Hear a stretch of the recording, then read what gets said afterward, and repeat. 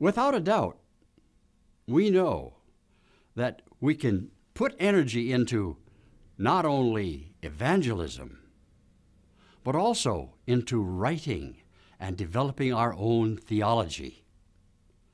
Bookstores are being flooded with material harking back to the ministry of the apostles. And with that, we actually have opened ourselves up to the honing of criticism, which is needed in any new endeavor. And this criticism helps us to be powerfully positioned for integrity.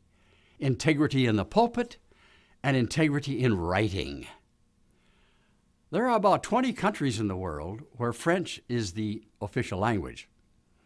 Sometimes the French have criticized the Anglophones, that's the English speakers, of not having serious theology, but now our brothers in French speaking are saying, Regardez ce que le Seigneur fait dans le monde aujourd'hui. Look at what God is doing in the world today.